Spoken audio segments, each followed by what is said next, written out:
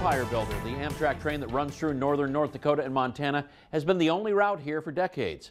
But hopes are that the North Coast Hiawatha route, which went through the southern half of the two states until it was shut down more than 40 years ago, will make a comeback.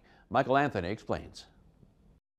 The North Coast Hiawatha route used to be in service during the 1970s, providing passenger rail service from Chicago to Seattle, following along Interstates 94 and 90 through North Dakota and Montana. The Big Sky Passenger Rail Authority wants to reinstate the route, with Vice Chairman Jason Stewart saying people in this region need more options to get to their destination besides driving for long periods of time. We need that ability to improve our quality of life for our communities so that our residents have the same accessibility as residents in other parts of the country to get to where they need to go safely, comfortably, affordably.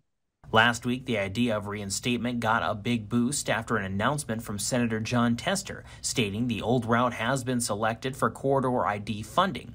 Being a part of the program means it will be developed as a long-term passenger rail project. We're a rural state.